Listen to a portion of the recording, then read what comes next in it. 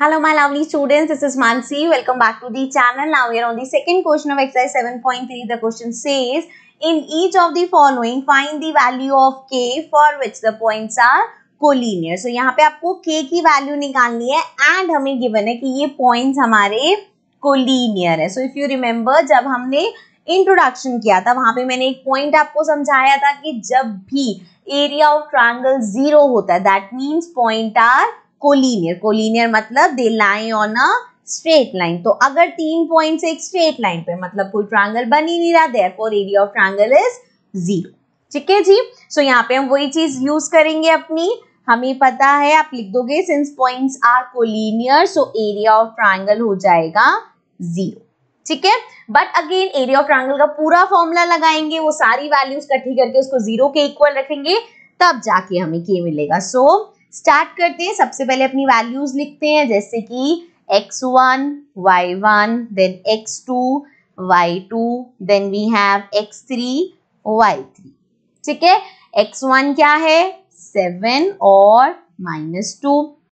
x2 क्या होगा 5 और 1 मतलब x2 5 और y2 1. इसी तरह से x3 3 होगा एंड y3 k होगा. ठीक है. यहां तक समझ में आया. वैल्यू सारी लिख ली मैंने. अब मैं यहाँ पे यूज कर रही हूँ अपना area of triangle. So area of triangle का फॉर्मूला होता है हाफ.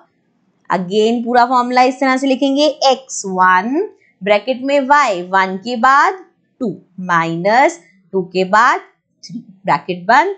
अब x1 के बाद x2 अगेन 2 के बाद 3 माइनस 3 के बाद 1 देन जी प्लस x3 3 के बाद 1 एंड देन 2.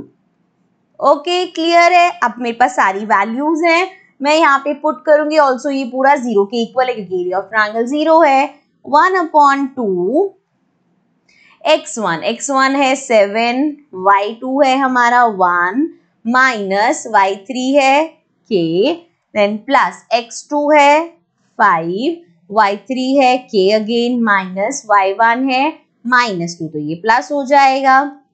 देन x3 है 3 y1 है -2 -1.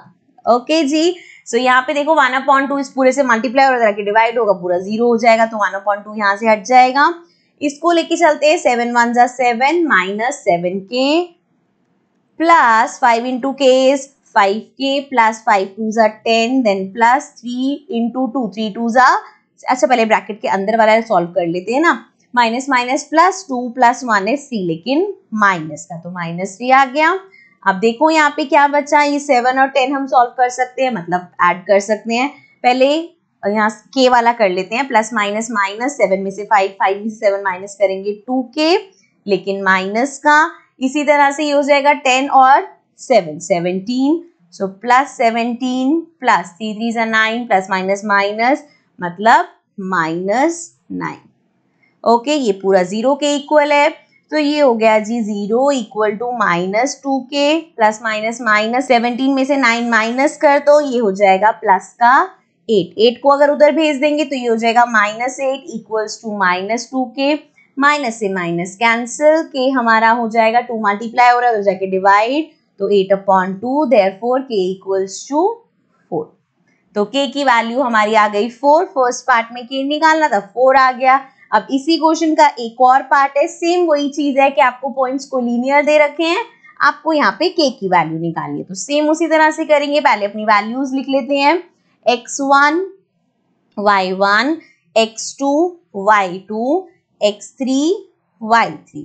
तो जी x1 y1 8 और 1 देन x2 y2 k और -4 x3 y3 2 और -5. ठीक है ये सारी वैल्यूज हो गई. अब यहाँ पे हम लिखते हैं area equals to half then ji x1 then y2 minus y3 then है प्लस x2 के बाद y3 minus y1 then plus x3 के बाद y1 माइनस y2. ठीक है फॉर्मूला हो गया हमारा. अब यहाँ पे हम वैल्यूज पुट करते हैं. सो 1/2 x1 क्या है 8 है एंड y2 क्या है -4, y3 क्या है -5, तो माइनस माइनस प्लस हो गया, +5 हो गया। x2 क्या है k है हमारे पास, y3 इज -5, y1 है हमारे पास 1 एंड देन प्लस x3 है 2, y1 है 1 माइनस y2 है -4 मतलब प्लस हो जाएगा। ठीक है जी, सॉल्व करें। अब यहाँ पे एरिया 0 है, 1/2 को उधर भेजा 0 हो गया, तो ये बचा हमारे पास 8 प्लस माइनस माइनस 5 में से 4 गया 1 प्लस के, ये हो जाएगा माइनस माइनस प्लस 5 + 1 6, लेकिन माइनस का तो -6 प्लस 4 + 1 इज 5, 5 2 = 10, या चलो भी एक स्टेप में भी आगे करना ही है तो उसको 5 ही लिख देते हैं। नेक्स्ट स्टेप में मल्टीप्लाई कर देंगे, 8 1 = 8 माइनस 6k देन प्लस 5 2 इसको रब करते हैं, 5 2 = 10 सो प्लस 10। अब यहाँ पे देखो ये हमारा चल रहा है -6k, प्लस करना है इन दोनों को तो 18 हो जाएगा। अब G18 को उधर भेज दो तो ये हो जाएगा -18 = -6k, माइनस से माइनस कैंसिल हो जाएगा, k की वैल्यू आ गई 18/6, 6 के लेवल में 18 कब आता है 6 3 = 18, तो k हमारा हो गया 3। ठीक है जी, यहाँ पे k की वैल्यू निकाली थी, k 3 आ गया, यही हमें करना था सेकंड क्वेश्चन में। So this was the second question of exercise 7.3। अब हम आएंगे अपने next question पे, but in the next video. So I'll see you in the next video. Then take care and bye bye.